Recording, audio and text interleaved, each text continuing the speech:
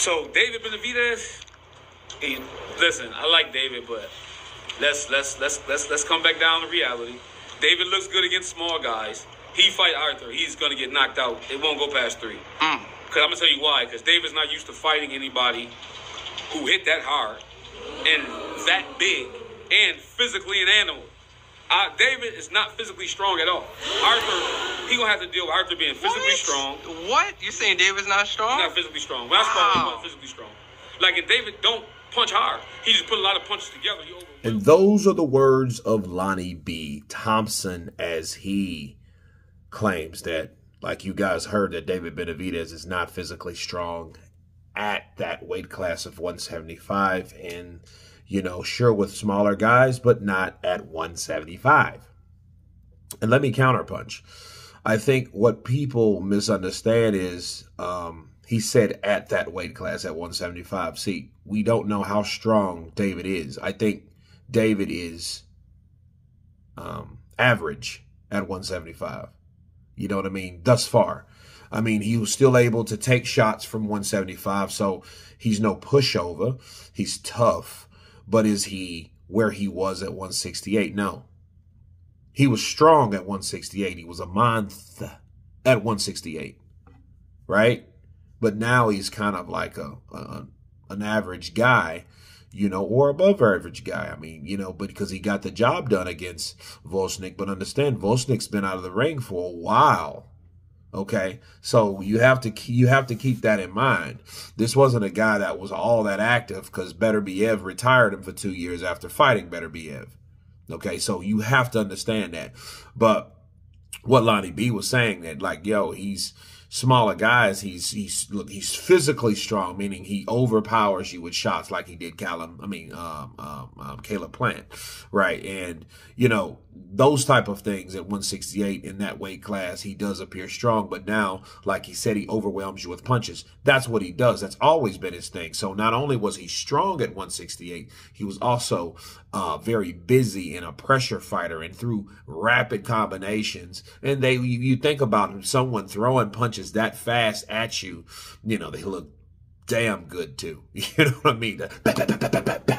You know what I mean? And he's throwing these shots, you know, that's overwhelming. You know what I mean? So yeah, you can tell it like swarm, like a bunch of bees coming at you at one time. You know, one ain't putting you down, but a lot of them are making you duck, dodge, and run, right? And get out of the way. So yeah, definitely. I think Lonnie B has a point with that. And especially fighting someone like Beterbiev, that's a problem. You know, because Beterbiev is a guy that can hit you with these shots that you don't really realize that are hitting you that hard. And they were testimony of that when, you know, Beterbiev hit you and moved you with that power. You know, it's a difficult thing. And I think what people don't understand, I think people are jumping on that bandwagon, not understanding what's happening. I look at David Benavidez just like I looked at Errol Spence. Errol Spence was very strong at 147. Was he the strongest? Maybe in a certain stable of fighters, but not overall. You know what I mean? He was strong. He was big. That's why he was calling out guys like Canelo and Golovkin when they were already at 160. You know what I mean? That just, you know, quiet kept. That's what was going on. But was he just this overly strong guy? I don't think he really was if he couldn't put little old Terrence down. You know, compared to how he was supposed to or how he was perceived. He was supposed to ran right through Terrence Crawford. Remember that? And he did not. He did nothing of the sort. Okay. David Benavidez in a situation is the same. You know, he goes to 175. He takes Whaaaaat to the 12th round, or Whaaaaat takes him to the 12th round or whatnot, right? Him being a former champion, which is impressive all by itself. Okay, keep that in mind. Nobody's dissing David Benavidez over here.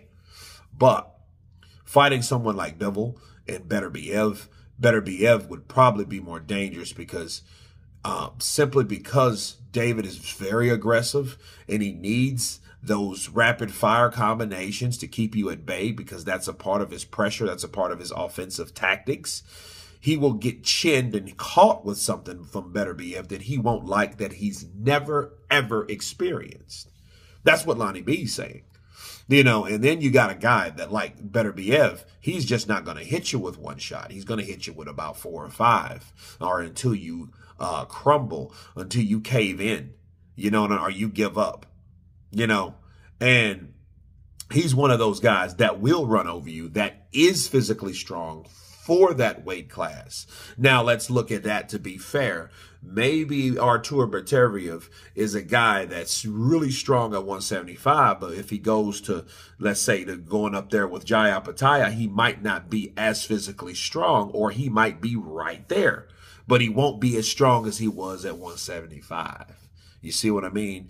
And between Dmitry Bivol and David Benavidez, just talking on that for a second, that's more of a doable or a winnable fight for David Benavidez, because Bivol is not the hardest puncher. He's not known as a hard puncher at that weight class. A very quick, accurate combination with a ring high Q and all that good stuff, and throws similar combinations in a way of pressure like David Benavidez. So David is a better chance of him taking Dmitry Bivol shots versus Artur. Artur is probably the strongest guy up there.